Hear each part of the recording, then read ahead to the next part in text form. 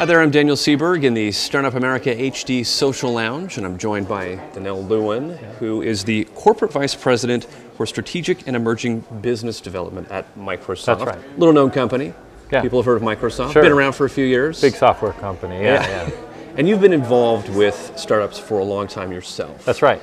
Is there one particular lesson that you've learned over the years that you can impart on young entrepreneurs? And I mean, that's tough to sort of winnow it down to one piece of advice, but is there something you've learned that you really would give that advice to any startup company? Well, I have a real firm belief that entrepreneurs should start with a market. They should have context on their customer and their market, depending upon how they define their business.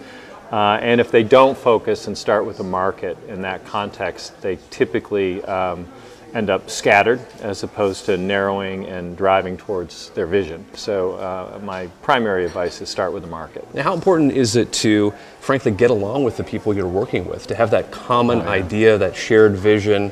You know, if it's starting out as, you know, under a dozen people, maybe even a handful of people, being able to be in the same room together and coexist long hours.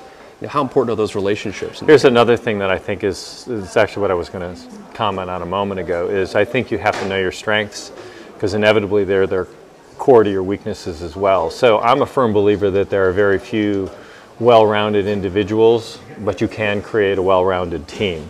And so you have to start with your own strengths and then complement your strengths with your co-founders and your extended staff and team. And there are many ways to do that diagnostic, and there are lots of, consultants and books and things that you can look at and tests you can take to drive to that, but you have to know yourself. If you're not honest about that, you won't build the right team.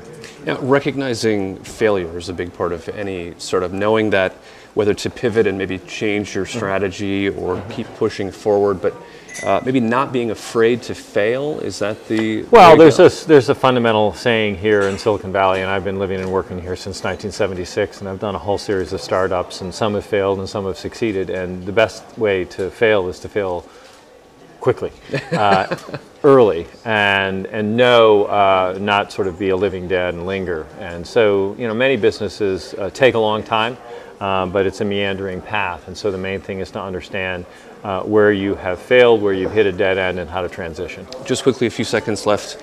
Any particular mentor you can point out over the years who's helped you with your success? Well, in context, I think Regis McKenna is someone that I worked with a long time ago. I wouldn't say I worked with him early on at Apple. I was part of the team that helped build the Mac at Apple, et cetera. And so Regis was a fundamental and pivotal person in terms of designing my thought process and thinking about the market. All right, Danilo, thank you so much for your time for Microsoft. Thanks, Daniel. We appreciate it. Glad to be here.